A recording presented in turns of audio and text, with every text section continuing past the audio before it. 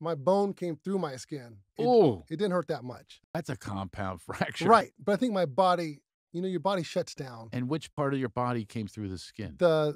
My right shin, the tibula, Oh, that tibia, fibula. part of it has to do with you being skinny, right? I wish.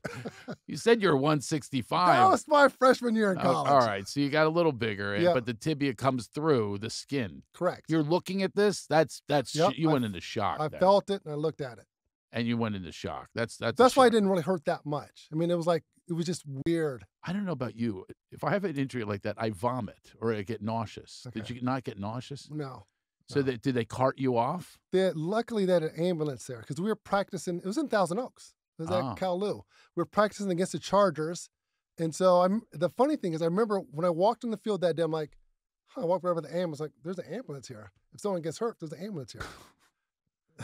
and needless to say, it was me. We talked earlier about the law of attraction. For sure. That was like law of attraction. It You was. attracted that. I did. And so the ambulance took me to the Los Robles Hospital. Mm. And the cowboy doctor I had to have an operation right that time. He wasn't licensed in California to operate. So just the emergency room dude at Los Robles operated on my You don't want a leg. cowboy doctor working on you anyway. We got something to repair that there.